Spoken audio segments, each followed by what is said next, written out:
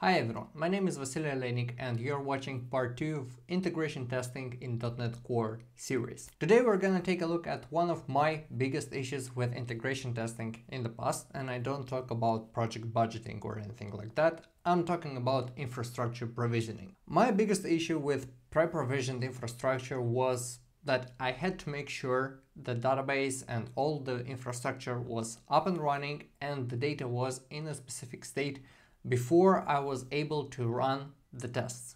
And second of all, well, if multiple build pipelines were running in parallel, we had interference between the tests and the tests were flaky. Although there are many issues, there is one library that might help you, which we are going to go over today.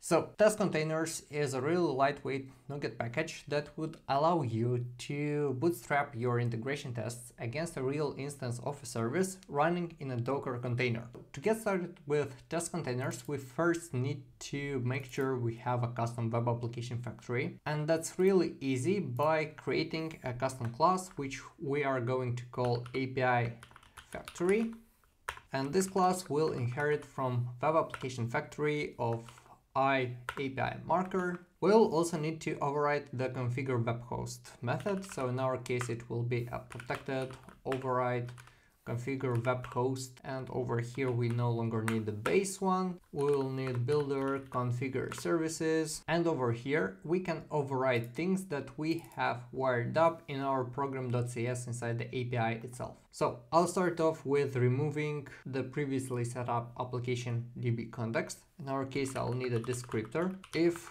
descriptor is different from null, I'm going to remove the descriptor itself. And here I'll specify a simple connection string that we will use. In our case, right now, it will be just left for string empty. And then services add DB context application DB context with options to use SQL Server and specify the connection string.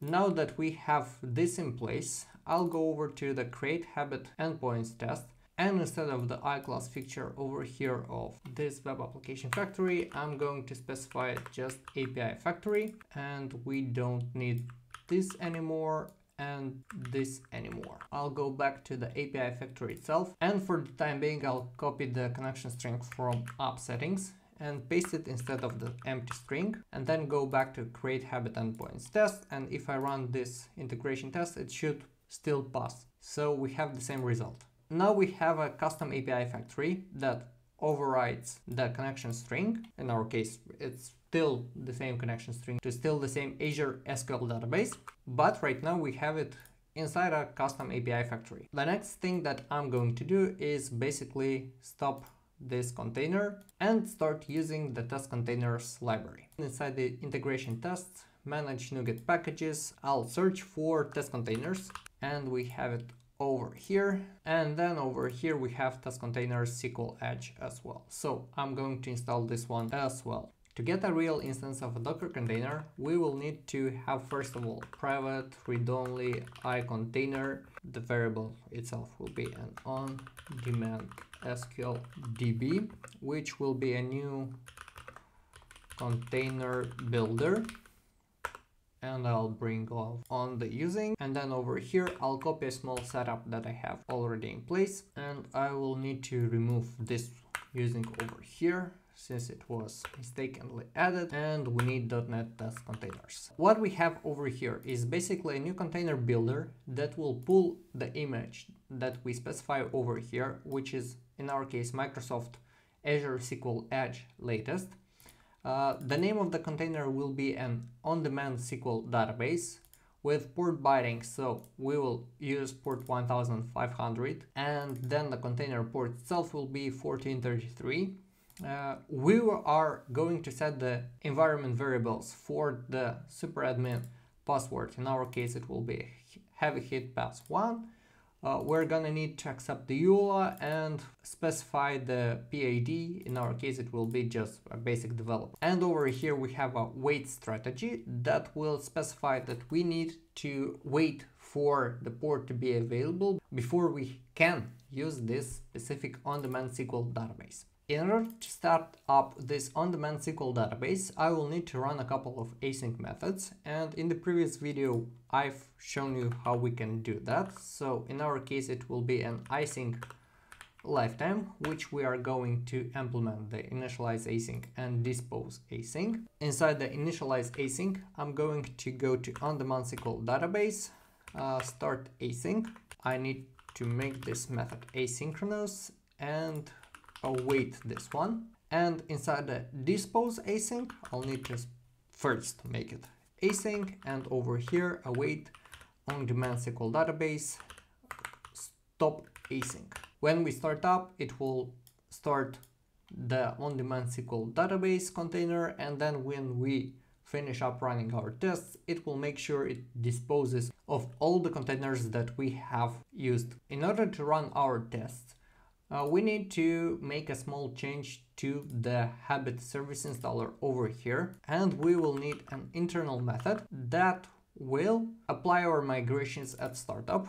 So I'm going to copy this method and over here, right? So app apply migrations. Well, there might be some better ways to apply those migrations, not necessarily on API startup, but this is the easiest one and it will suffice for our purposes right now. So now that we have a custom container over here, I can replace this connection string to the connection string to on-demand SQL database. And I'm going to put a couple of breakpoints over here and debug the integration tests for creating a habit. And once we hit this small breakpoint, I'm going to go over, start async, and open up the Docker desktop. And over here you can see that we have two containers. So first of all is our on-demand SQL database, and then we have Testcontainers, Rook, and some guide over here, I believe. My first question when I was running my tests initially was, what the hell is this Testcontainers Rook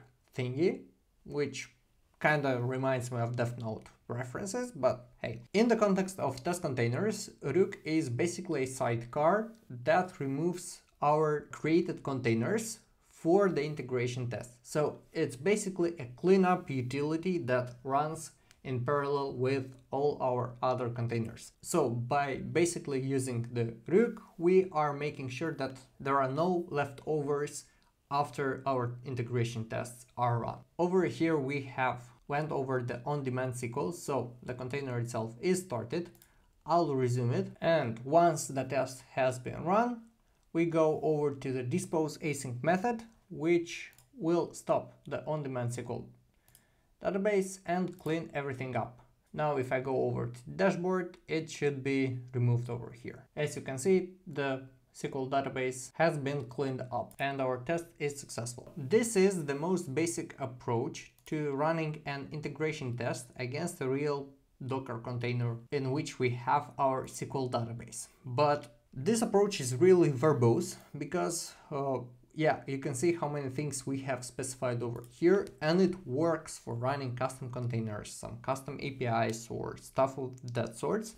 But for running SQL databases, we have an even easier approach, which I'm going to show you right now. All we'll need is to remove this custom container, and we'll need another SQL Edge container that we have from our NuGet package. So this will be our SQL Edge DB, new SQL Edge builder that we have over here. And sorry for the typo. In here we have with password heavy hit pass1, and all we need to do is basically build. Now we can use the SQL Edge to start it async and stop it async, and we no longer need this connection string, because we can use SQL Edge to get a connection string. We have a method for that one. And with that set in place, we can go over to our unit tests, run the unit test, and get the exact same results. So this is really the easiest way out to set up your test infrastructure by running against test containers. And I want to cover one more thing over here, which is data cleanup. So if you remember previously in our API tests, we had this list of habit IDs and we were running basically HTTP request against the delete endpoint to remove the data. Some tests might be more intricate to remove the data than these simple basic CRUD operations. There is an even easier way out. For that, we're going to use a library called Respawn, which is a really great library. So if I go over to our NuGet packages and type Respawn, I can see over here it, and I'm going to install it. So now that it's successfully installed, I'm going to go over to the API factory itself, and I'm going to need two new things over here. So first of all, it's going to be a private DB connection, which I'm going to default it and make sure it's not null. And then I'm going to need a respawner that I'm going to default as well. So what respawner does, it basically creates a snapshot of the database, and then you can restore all your data to that exact snapshot. So in short terms, we're just cleaning up the database itself. So in order to make sure that our database is clean before running any tests, I need to go over to initialize async, and over here create my DB connection and create my restore point for the respawner. In our case, the DB connection will be a new SQL connection with the connection string from the SQL Edge database, and then the respawner itself will be a new respawner create async with a DB connection. And over here I need to await this call, and over here I can specify a couple of respawner options. First of all, the adapter, which will be DB adapter from Respawn, and I'm going to use SQL Server, and then I'm going to use schemas to include, and basically over here will be a new array with DBO as schema. As well, we can have, as you can see, checking temporal tables, timing out, schemas to exclude, tables to ignore, tables to include. Well, basically we have a lot of different customizations for your options. And yeah, small mistake I made initially was before running the create async, I will need to open up the connection. So this will basically be the point to which we will reset our database. Sorry if I used restore in the past, it's really resetting our data. So for that, I'm going to need to use a public async task reset database async method. Over here, I'm going to use respawner reset async and specify the database connection, and I'm going to await this call. So we have this method which we can use to reset our database, and if I go over to create habit endpoint tests, I no longer need these habit IDs over here, so I'm going to remove them. I no longer need to add it, and I don't need this part of code over here. So the next thing is I'm going to run some optimizations in the code. I'm not going to use the API factory itself. I'm going to remove this part over here and remove this part over here. And we're going to define a private read-only HTTP client, which we will be using in our tests. So we will not be exposing the web application factory itself. So for the HTTP client, I'm going to run create client over here. And for the dispose async, since we don't have a reference to the web application factory, I can specify over here a private task, which will be basically a reset database. And the reset database, I'm going to assign it to this one. So all we need to do right now is basically await reset database, and that's it. And by doing this, we're gonna basically just call the reset database async.